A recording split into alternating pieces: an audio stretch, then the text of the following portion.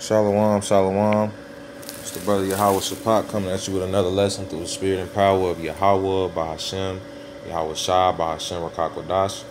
Double honors to my elders and apostles of Great Millstone who teach and rule well in these scriptures. Peace and blessings to the hopeful elect, to you brothers that are on the highways and the byways, pushing this word out in truth and sincerity, risking your lives and your freedom to do so. Now, so more than ever, to you I say shalom. And I just saw a brother's video, on the whole Adam Abbott situation. You know what I'm saying? Him being arrested, basically for handling that situation very poorly from a spiritual standpoint. When the cops roll up on you when you teaching, man, if they tell you to disperse, just disperse. It's happened to me a few times. You know what I'm saying? And, when they walk up to you, you really should just okay, pause the teaching, ask them, what is it? Because a lot of the times either they'll tell you, well, just go ahead, keep on teaching, man, do what you do. And then sometimes it'll be like, okay, well, I need you to move. I've gotten complaints about you guys or whatever. And then in that situation, you just move, man. You get out of get the hell out of the way. It's simple.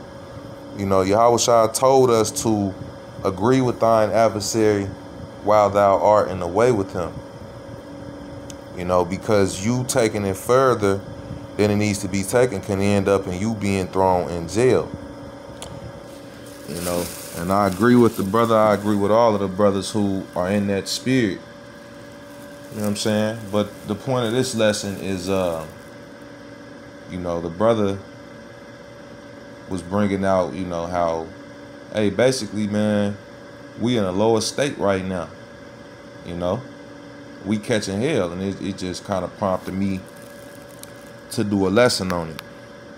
Because we catching hell every day, man. We catch different hell every time we grow in this truth. The Lord tries you with something new,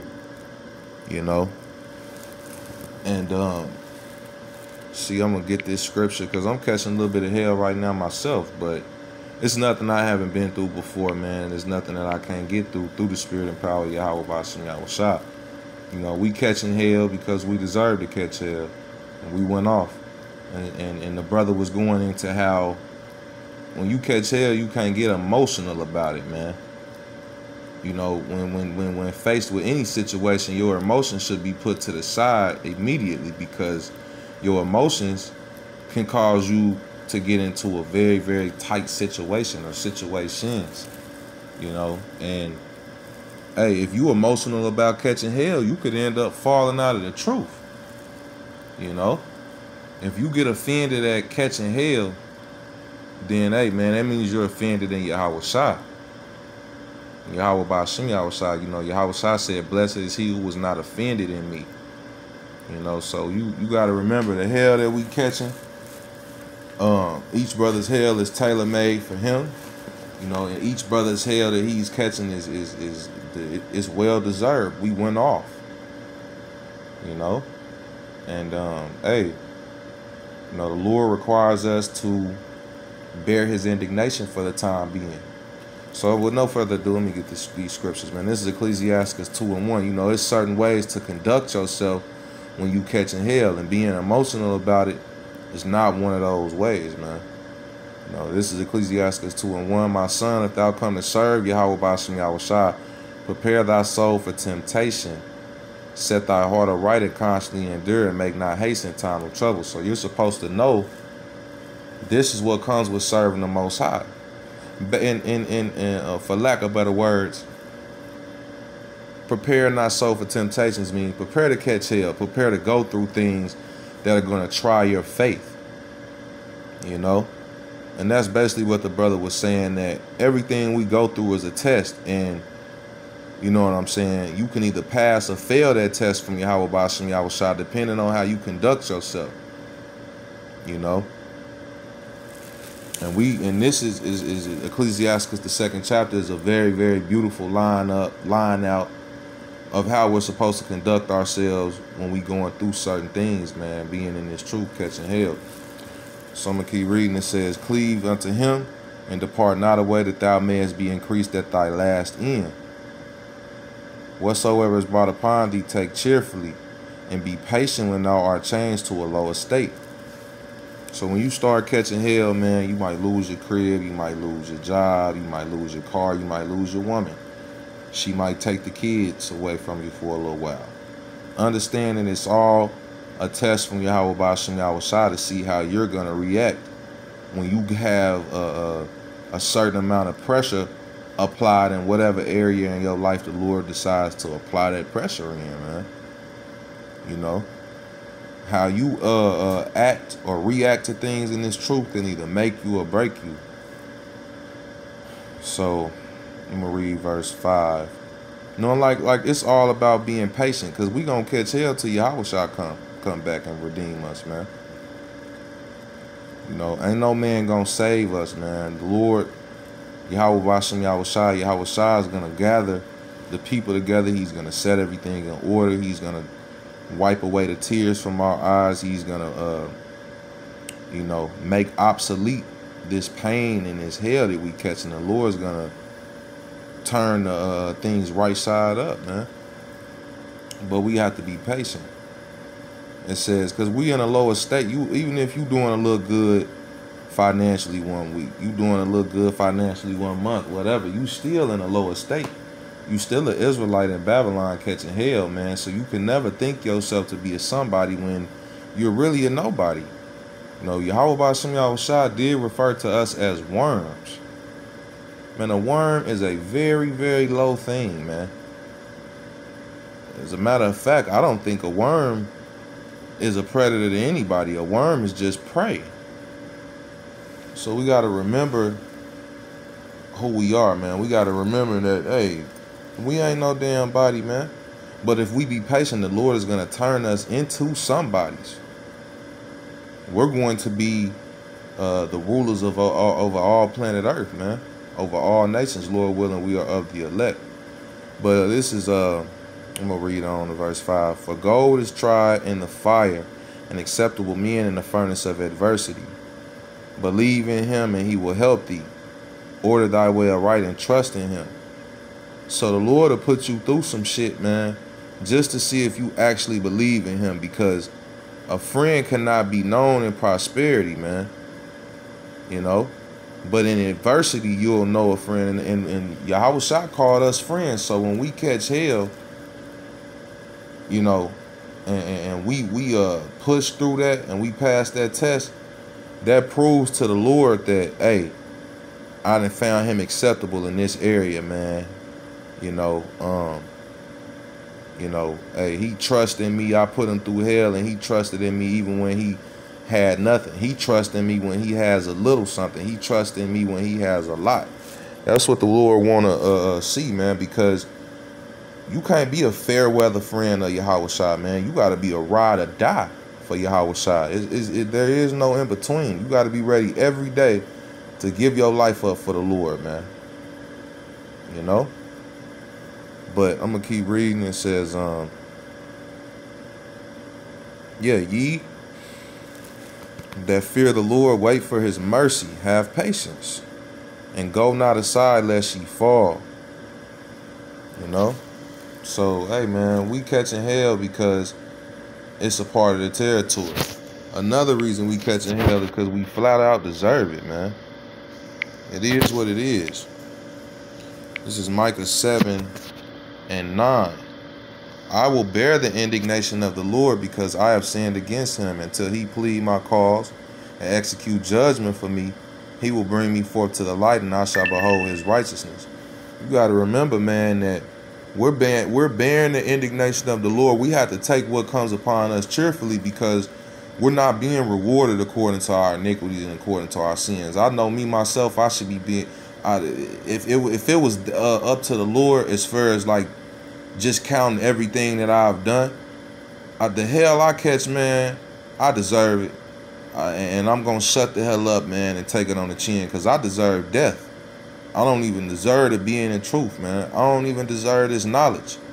But that's my own opinion. What I do know is that the Lord chose me for a reason, and I'm going to run with that. You know, because those are my thoughts, but those aren't the thoughts of the Heavenly Father. And that means, hey, my thoughts don't mean a goddamn thing, man. The Lord, what he decides who gets justified and who doesn't get justified. The Lord decides, you know, who he will have mercy on, man, and who he won't. You know, but sticking to the point, man, we're catching hell. We gotta bear something means to bite down on it and to just deal with it. Because we gotta bear the indignation of the Lord, because we sinned against him. We went off, man. You know?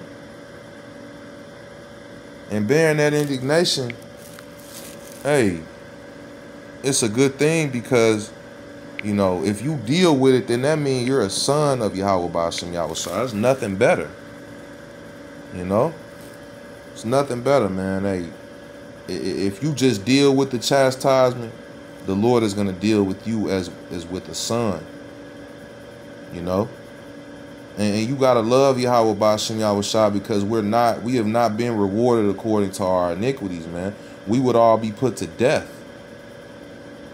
The point of the Lord having a remnant is that the fact that he chose to have mercy on the remnant, or we would have been like unto Sodom and like unto Gomorrah. See, if the Lord didn't have no mercy, we would have all just been put to death, because we, according to the law, we deserve death. But that's the Lord having mercy, was him sending Yahweh Shah down here, man, to perish for us, so that we might have everlasting life through his son, Yahweh Shah, man. You know? The Yahweh Shah is a big part of the Lord's mercy. You know what I'm saying? And we just got to realize that, hey, even Yahweh Shah paid for his sins, man, and ours too. So it ain't nothing for us to take a little ass whooping. The little ass whoopings that we get, man. What we gonna get, which Lord willing we endure, and we receive the kingdom, we're part of the elect, we don't even deserve that. You know what I'm saying? You know, but the Lord's gonna have mercy, and what he decides to happen is gonna happen, man. What he say goes, man. His word is law. So, you know, hey, man, basically, man, we getting a deal.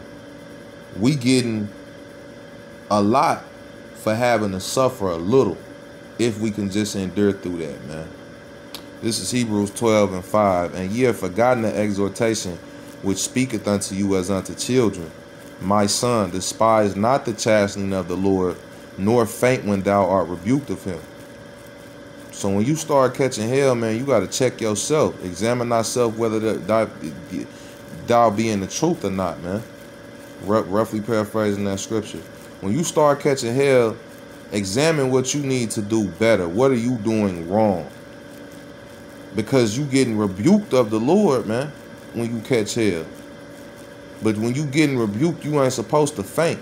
Like the scripture said, thou faint in the day of adversity, and thy strength is small. You gonna always have trouble and adversity in this truth, because the Lord set it up that way. It comes with the territory. And another thing is just, man, the Lord is building us up, man. He's getting all them impurities out of us. He ain't dealing with weak ass men. The Lord is building super soldiers, man. You know, it says, for whom the Lord loveth, he chasteneth, and scourgeth every son whom he receiveth. So if you catching hell, that means you love the Most High. You know, people in the world see you catching hell and they feel like, well, what is he doing wrong? Nothing. Ain't nobody doing nothing wrong. I'm actually being showed love.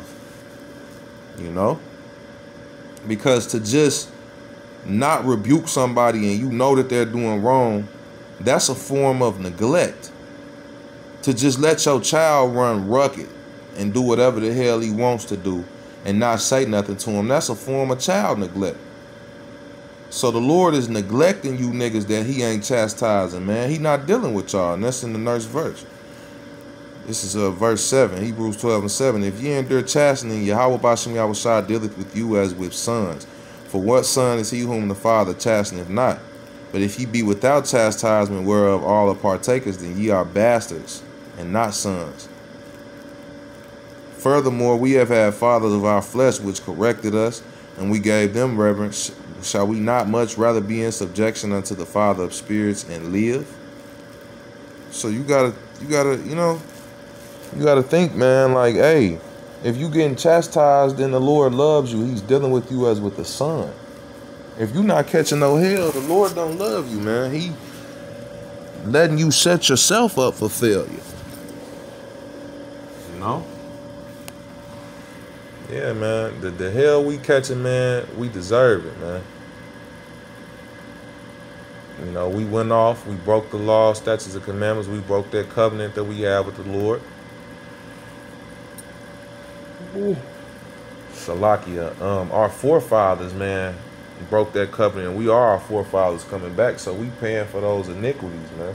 Baruch 3 and 8. You know, and like I said, is we paying for our iniquities, and we catching hell because that is the way that the Heavenly Father, Yahweh, and his son, Yahweh Shai, show love. And it's simple as that, man. You know, hey, I'm going to close out with that, man. You know, hey, hopefully this lesson was edifying, and until the next one, I say shalom.